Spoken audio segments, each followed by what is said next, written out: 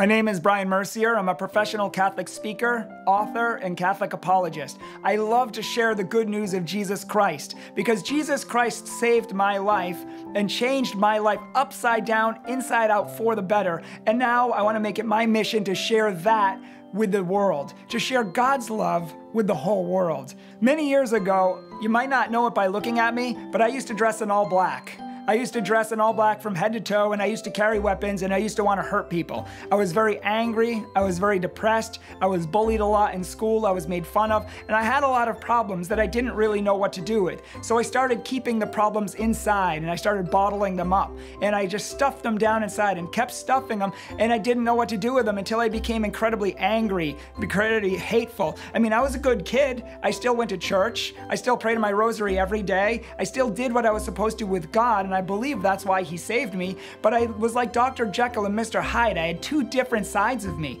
One day I could be a perfectly nice kid, but if something snapped in my mind, I would go very, very dark, and I was very depressed. In fact, I hated myself. I had the most rock bottom self-esteem. I didn't even look in the mirror for 7 years because I literally hated myself. I thought I was the ugliest person on planet Earth, and I couldn't stand to look at myself, and it was a reflection of my life. I couldn't stand to look at my life and how much I didn't like it. I was so unhappy. I was so empty. I felt like I was carrying around a 1,000-pound heart every day of my life. And you know what? God didn't make us to live that way. But yet I prayed to God every day, and he didn't seem to answer my prayers. Maybe out there, many of you can relate to that. You've prayed for years and years, and you've felt nothing. You haven't felt God in your life, and you wonder, where is God? I felt the same exact thing.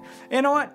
I was filled with sin. I was filled with hate. God wanted to come into my life, but there was no room. I filled it up with all of this other stuff. And it wasn't until my mom sent me out to a college before I did something drastic. She threatened to call the cops on me many times, but instead of calling the cops on her son, she decided to send me out to a Catholic school, the most Catholic college in all of America, or at least one of them, Franciscan University of Steubenville, and she wanted to get some more Jesus in me because she knew that Jesus was our Savior. She knew that Jesus could save me from my sins, and she prayed for me every single day. And even out there, I was writing dark poems about killing people, sometimes about killing people very slowly and methodically. My mind was very dark. The only reason I didn't blow up a school or do something drastic is because, number one, I didn't want to get punished by my dad and go to jail, and number two, I didn't want to go to hell. So it's my religion that kept me on the straight and narrow, even when I didn't, live it fully all the time. But it was out at this college that I was going to experience the life-changing love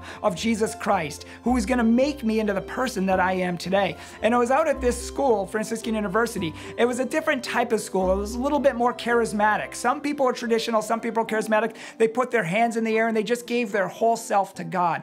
And I thought that that was completely bizarre. I didn't like it, to be honest with you. It made me feel uncomfortable, and I wasn't used to praying that way. But one day, when I was in church, I was in the 5th pew from the front, and I felt a strong urging that God wanted me to put my hands up in the air. And being the good Christian that I was, I told God no. He didn't make me, but he took a chance, and I never really felt God work in my life, but for the first time, I felt like God was saying, just give me a chance, just give me a chance, put your hands up. So I said, fine, God, if it's gonna make you happy, I'll put my hands up in the air, all right. So I did it a little bit, not like all the other people that I made fun of, just a little bit, but it was that moment that changed my life. And looking back, I realized, what if someone came up to you and stuck a gun into your back and said, stick him up? What would you do? You say, I give up, don't shoot, I surrender, I surrender. And I realized in that moment that all God wanted me to do was surrender my pain to him, surrender my anger, my hate, my revenge, everything that was in me, my depression, all the darkness. He wanted me to surrender that to him. He basically said, Brian, you're way too young to be this angry. I didn't make you for this. I made you for so much more. And I had a picture of what heaven's like. I'm not going to say I saw heaven, but God gave me a picture of what it's like, and that moment changed my life.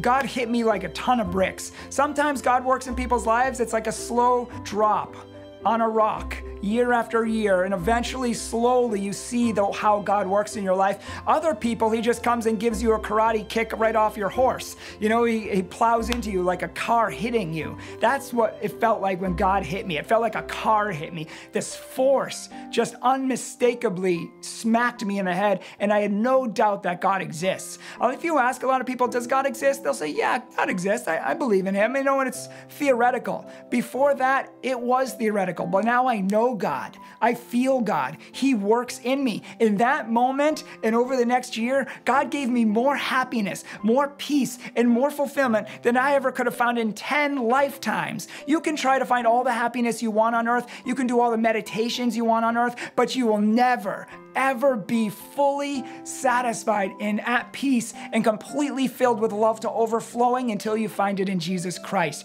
And that is the day that changed my life.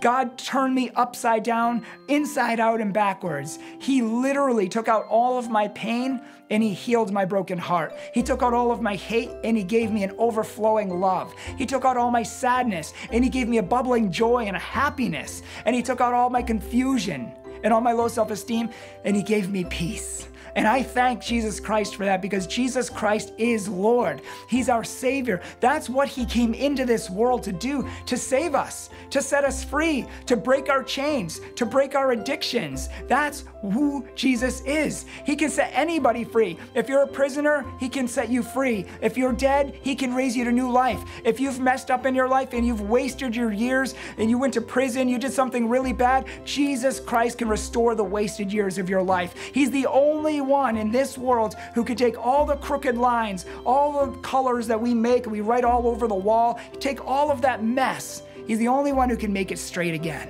He's the only one who can forgive us and give us new life. And that's what he did to me. That was the first part of my story. The second part of my story, because I knew I loved God, but I didn't know how to live for him. I wasn't strong enough at that point. And I remember a lot of my friends kept kidding me to go back to sin, going back to doing the things that I knew I wasn't supposed to be doing. But every time I came back to college, every time I came back to Jesus, he welcomed me with open arms. He's like, Brian, I forgive you.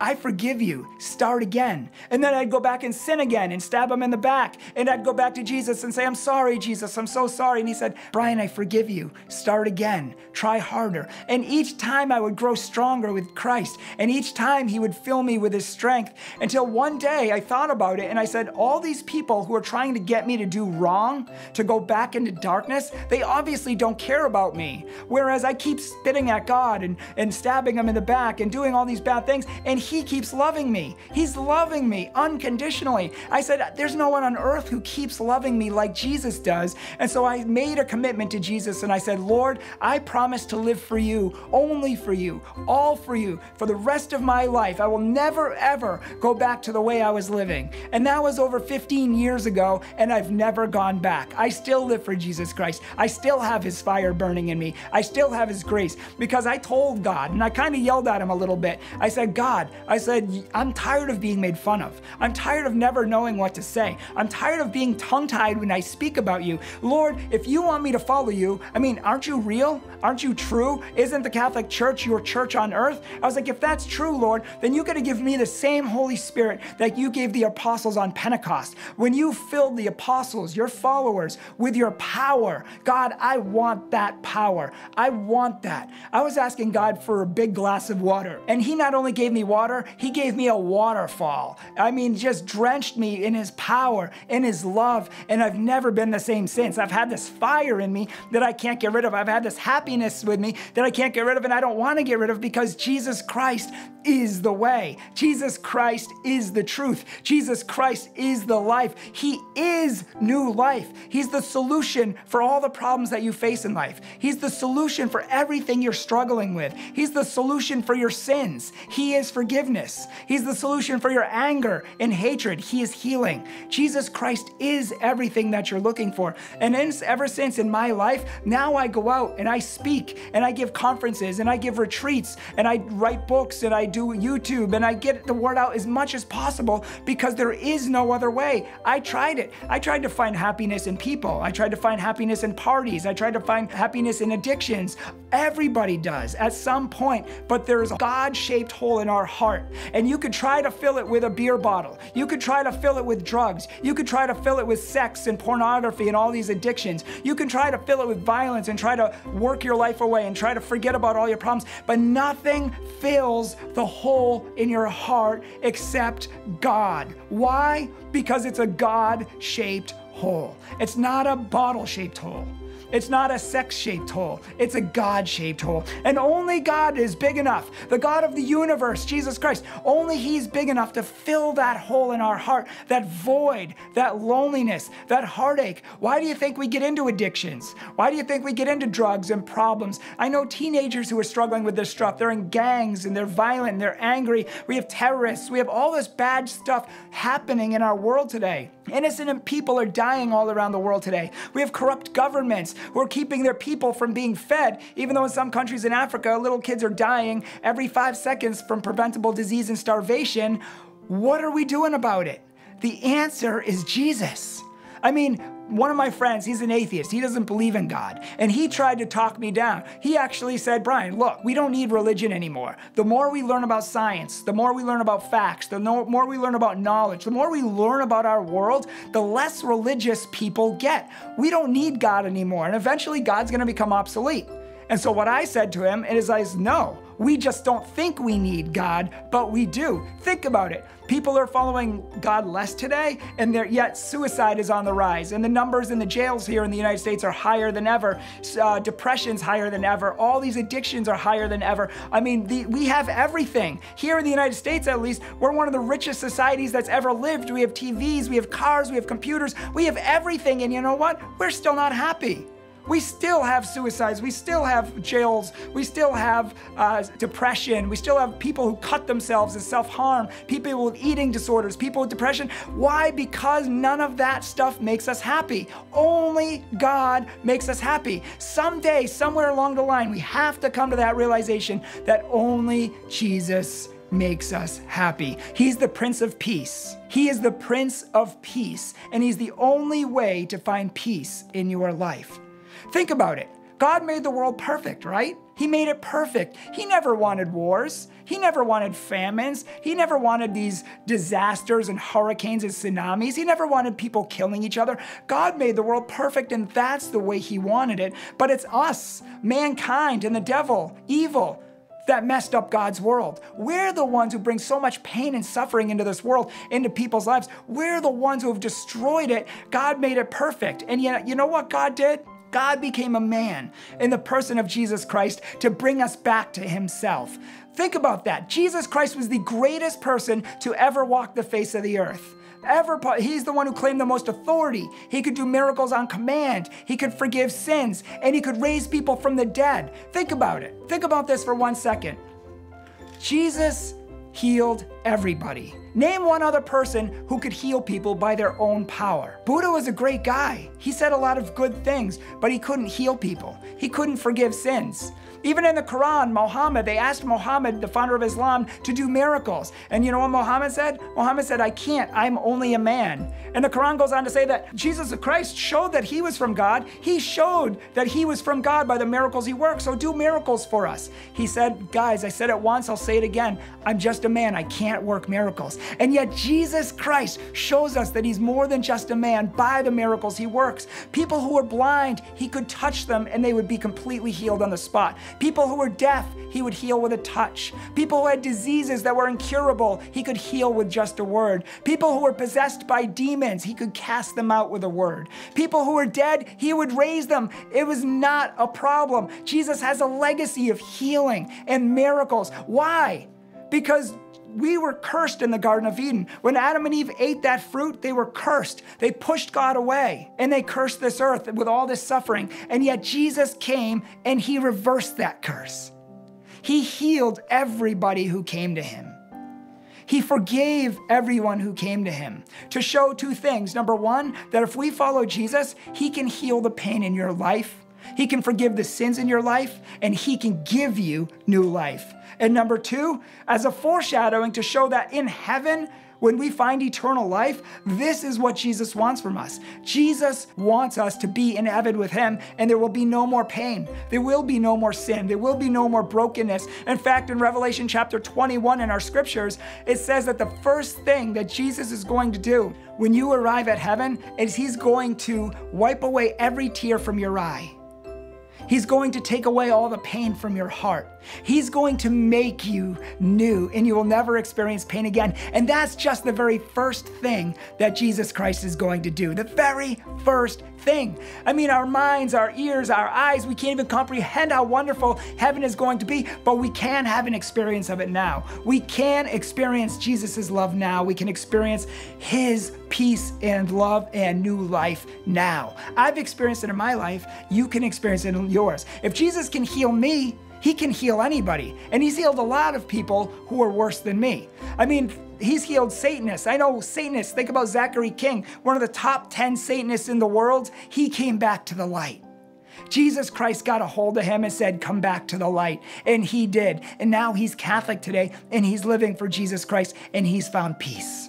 You think of Islamic terrorists all around the world that seem to be growing. I've heard of two. We all know Hamas, the terrorist group in the Middle East, North Africa, and that area. The son of the head of that organization converted to Christianity. He found Jesus Christ, and he said he's never found such peace and love in his whole entire life. A lot of people didn't even believe that he would convert to Christianity, and he said it's the best thing that he's ever done, and he's never been happier. I just saw a story of an Islamic terrorist who was in a jail cell. He got captured, and in jail, Jesus Christ appeared to him. Now, this presence, this power that came over him, he said, he experienced, caused him to just cry. He didn't know it was Jesus at the time. He thought it was God, Allah, and he couldn't understand it. He said it confused him because Allah doesn't offer forgiveness now. He said forgiveness for Muslims comes at the end of time, but yet he was feeling the forgiveness and the love of God, and he later learned that it was actually Jesus Christ who appeared to him,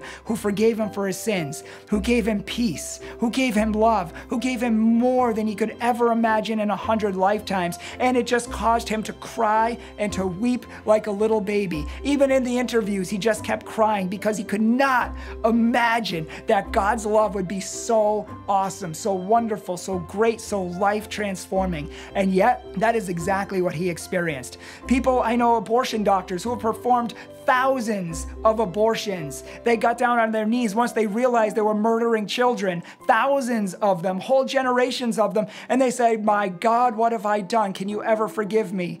And they got down on their knees and they prayed to Jesus Christ, and they received forgiveness. It doesn't matter who you are. It doesn't matter what you've done. It doesn't matter how bad of a past you have. Anyone can be healed by Jesus. Everyone can be healed by Jesus. That's why he came to die on the cross for us. That's why he had all his skin ripped off. That's why he had a crown of thorns puncturing his head. That's why he had nails and spikes through his hands and his feet. And that's why he died one of the most painful deaths in the world to free all mankind. It's not just Christians, but Hindus and Muslims and Buddhists and people of all religions. Jesus is the Savior of the world. He's the Savior of mankind. He's the answer that you're looking for. He's the God that you're looking for. He's the God of all gods, and he loves you. That's why he doesn't give up on you. He's calling you to himself. He's drawing you to himself. He wants you to know him, because only in him can you find complete peace. Only in him can you find complete happiness. And I used to dabble a lot in martial arts, and I used to get into the Eastern way of meditation and such, and that can bring you, quite a bit of peace. But it's no peace compared to Jesus Christ, which actually fills you to overflowing. It surrounds you like in a bubble, consumes you, and it almost lifts you up from this world. It's divine. It's not human, it's divine. Jesus is the only way to heaven. Jesus is the only freedom from the problems of this world, from the addictions of this world, from the darkness and the evil of this world. Jesus Christ was born on Christmas Day. Jesus is Christ. Christ is the Messiah, and the Messiah was born to save us. Now, the choice is ours. What a great God we have. What a great God we serve. But the choice is yours. God's not going to shake you and force you to follow him. But he puts out his hands and he says, will you follow? Obedience is the path to eternal life. Love is the path to healing. Let God love you. During this Christmas season, let God love you. Pray to Him like you've never prayed before. Increase your prayer life tenfold. Go to church if you don't and start trying to find God. If you haven't been to confession in a long time and you haven't confessed your sins and got right with God, this is the perfect time to do that like no other. Live your faith and search for Jesus Christ. He says, if you seek, you will find. If you knock, the door will be open. And He is the way, the truth, and the life, and He's waiting for you. God bless you.